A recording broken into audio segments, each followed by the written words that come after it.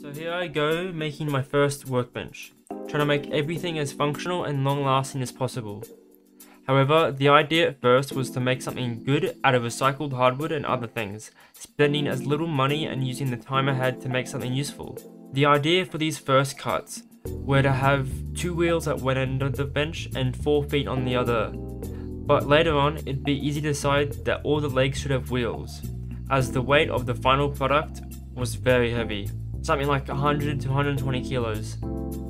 As for trying to make everything as square as possible, I'd say I did a pretty good job for only having an L square and an engineering triangle to work with.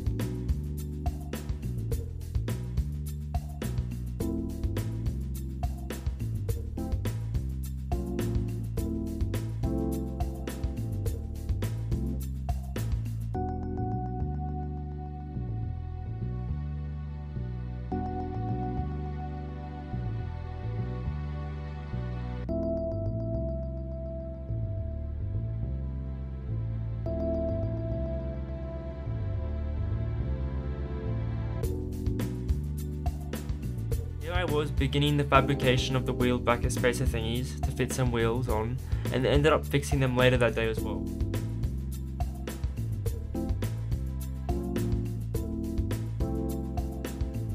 In order to put all of the feet and wheels on, I flipped the whole assembly to easily access the bottom. I'm glad I had the help of my old man to flip it quite a bit, as it got considerably heavy.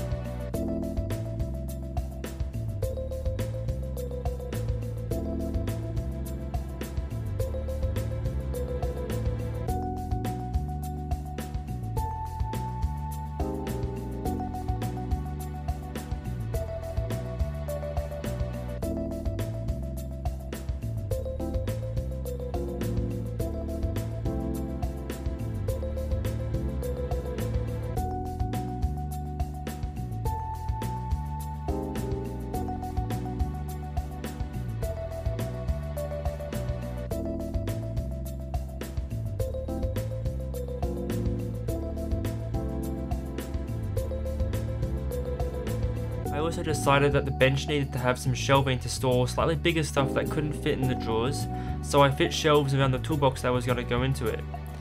You may be asking, well, why didn't I utilize the whole other side of the bench? Well, to answer your question, that spot is a perfect fit for another off-the-shelf toolbox in the future.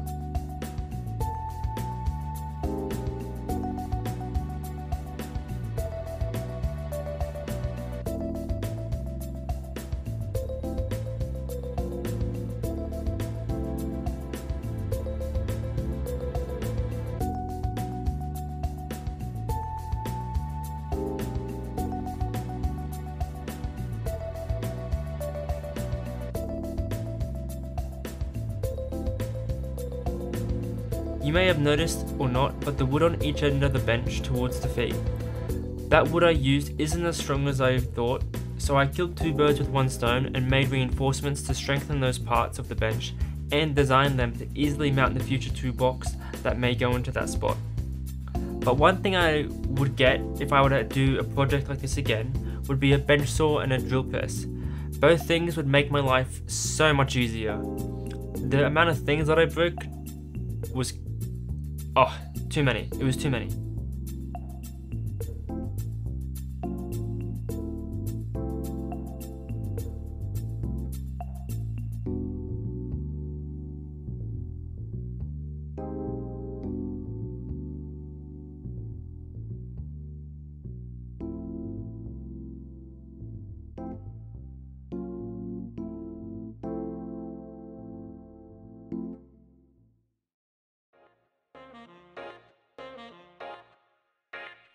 And so I finally got a few coats of varnish over it to protect the wood and installed the end reinforcements I mentioned earlier.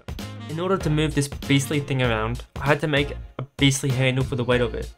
I had made this off camera, but unfortunately I was a little off measurement wise and had to trim the edges a little bit to have a nicer fit.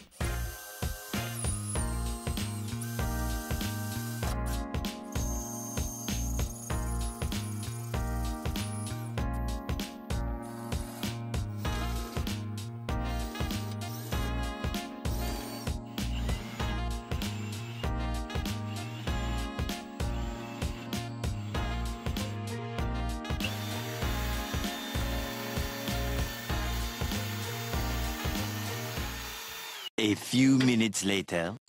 As for painting a lot of the parts I'd made, I used my homegrown Gödel spray booth, which served as storage for all kinds of stuff. 2,000 years later. The main reason was that the beams were perfect height to hang stuff off. As for a time frame for making this, it took me about 4 working weeks to do everything, so about 160 hours of labour. Talk about an expensive workbench, right? I probably should have caught onto the whole weight problem when this happened, but I had to weld the feet to their partnering plates because when we flipped them, the weight caused the thread to snap off. I had also reinforced the mounting spots on the toolbox so that it was well supported when finally installed. Here I'm making the secret hidden mount for the second toolbox that might end up going in there.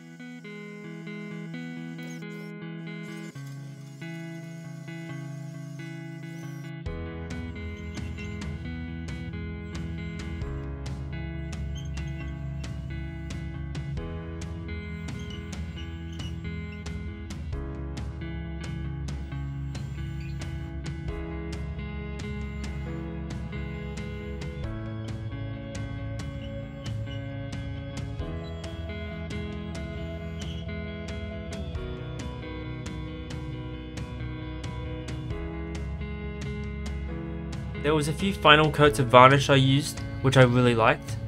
It was an oil-based one, which really brought out the colour and the grain of all the timber I used on the project, and I would use it again if I could.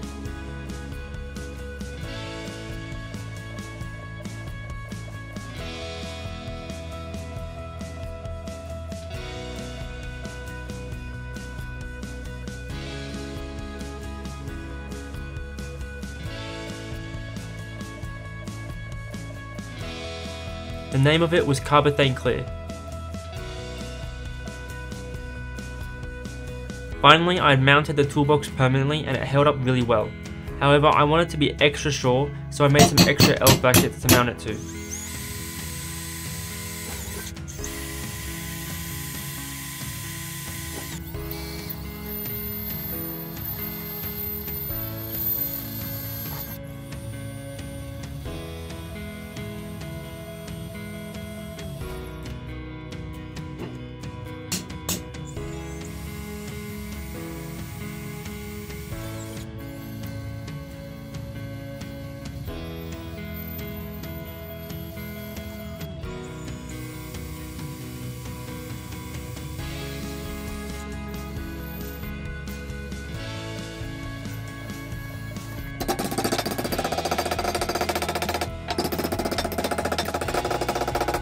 The handle and rag/chemical holder I installed, as well as the recycled piece of stainless to make it seem a little flash, I think suited really well.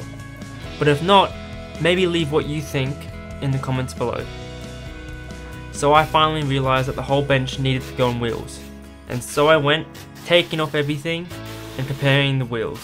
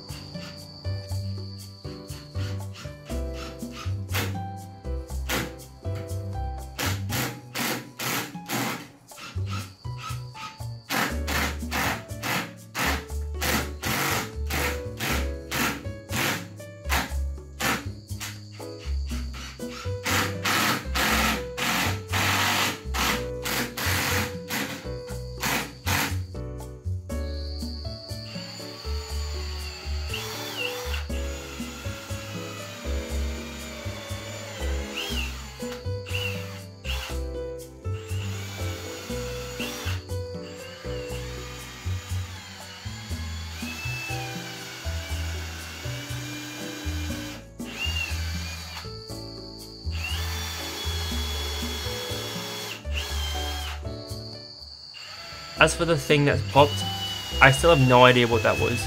Maybe leftover glue or something? Heat it up and kaboom. I got no idea.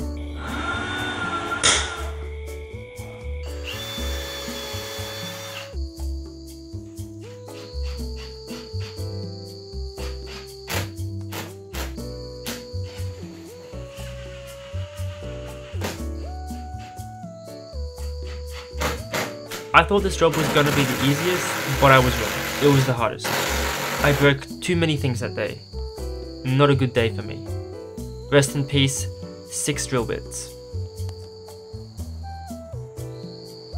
I used some old metal strapping to try and distribute the weight evenly, which I thought turned out well.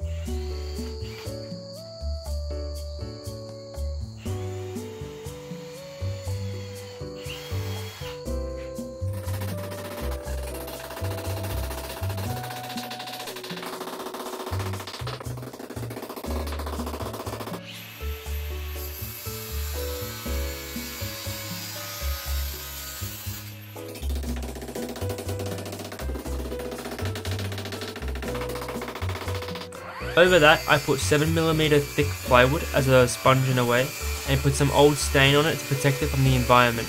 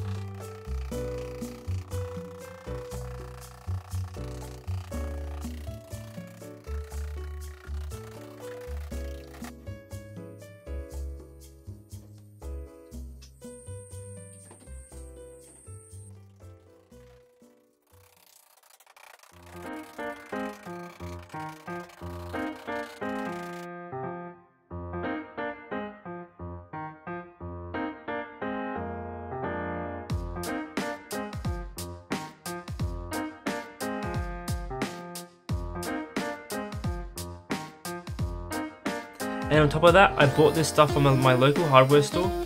Didn't know what it was. I basically felt it, and I knew that wood felt good, so I bought it.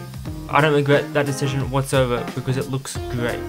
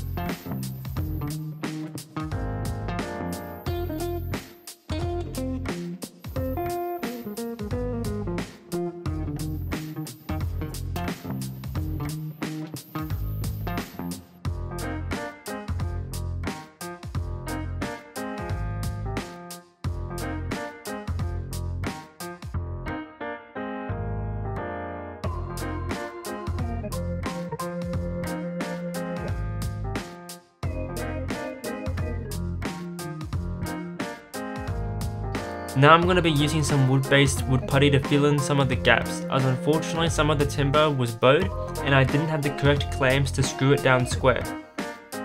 Now some of you may be confused why I'm doing this, but if I were to lose a small pin or something through one of those cracks, it'd be really annoying to get out. Thus doing some hard yards in the future to prevent mishaps and frustration. Filling these gaps though took forever, it felt like. Jesus. Now I'm going to be giving the wood a level of protection once again, using some clear carbethane to bring out the grain and colour of the wood and seal all of this putty in once and for all. And there it is, done. I couldn't be much happier with how this turned out, and I'm glad I did this. It should make life in the shed much easier.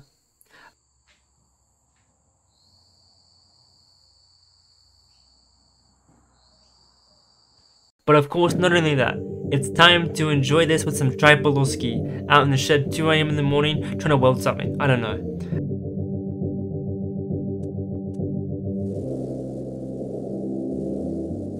But I hope you guys enjoyed, and please don't forget, if you think I earned it, leave a like and a subscription as it helps YouTube help me out.